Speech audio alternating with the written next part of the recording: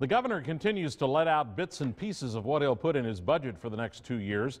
Today, changing deer hunting based on recommendations from the whitetail deer trustee the state hired. The governor says his budget will authorize the DNR to start a new deer management program. Landowners and hunting clubs could run hunts on their own property after consulting with the DNR. The spending plan would also pay for satellite mapping technology to study land patterns.